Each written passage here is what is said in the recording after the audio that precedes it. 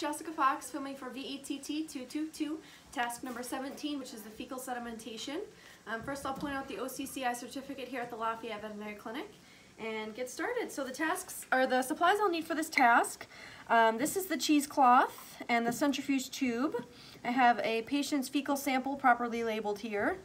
A tongue depressor just to kind of mix the sample with the water. This is an appropriate container in which I'm going to mix the 2 grams of feces and tap water, and then cover slips for later in the task. So we'll get started. I just need about 2 grams of feces, which looks good here.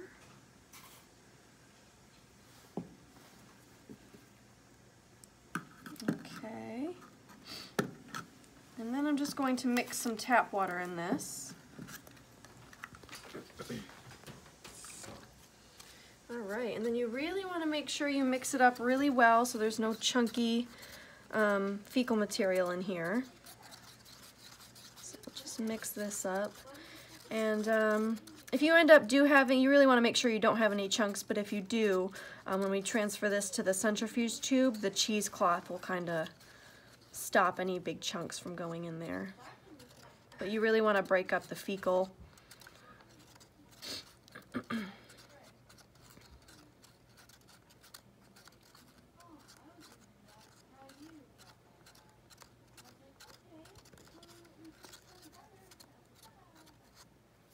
Okay, so that looks pretty good. Nice consistency there. I'm just going to toss this stick. Okay, so next I'm going to, using the cheesecloth, pour this into the centrifuge tube about halfway up. So we'll do this. Keep going until it's about halfway full, which is right about there.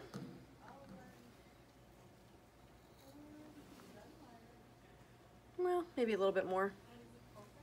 Just put a little bit more in there.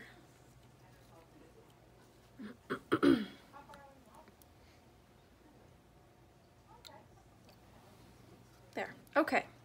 So now I'm going to bring this on over to the centrifuge. I am going to counterbalance it with a tube of the same kind of tube with the same amount. There's a little bit extra in here, so I'm just going to pour a little bit of this out. Okay, that looks great. So we will place these in the centrifuge opposite of each other, and this is going to run for 3 to 5 minutes at 1300 to 1500 RPMs. So we'll go ahead and start the timer, and when that is done, we will be back. Okay, so now that the centrifuge is done spinning, we can go ahead and take a look at our sample. So we do have the fecal sediment down here at the bottom. And without disturbing that sediment, I am going to pour off the water. All right, and then using a pipette, I'm going to transfer a small amount of this onto a small drop onto the microscope slide here. Okay, I'm going to just toss all this stuff, get it out of the way. So using a microscope slide, we'll cover that up and we'll go ahead and examine it microscopically.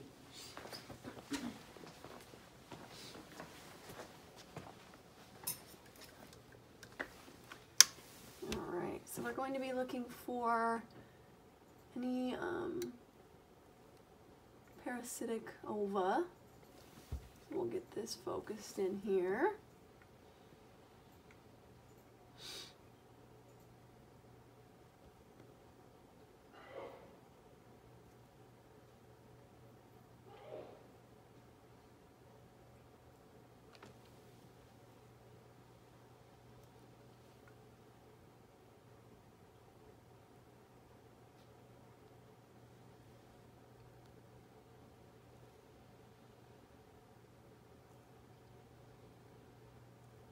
So I'm using the battlement pattern so I don't miss anything. Just scanning the whole field here.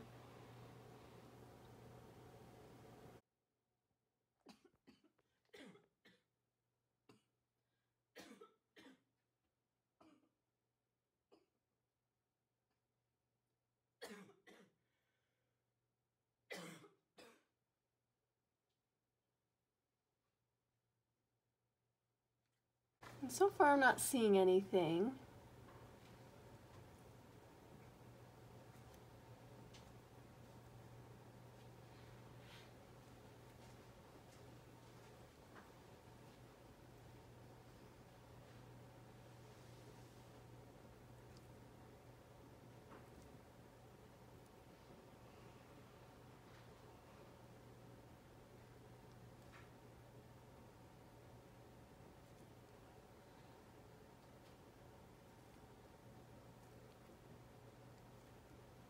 Okay,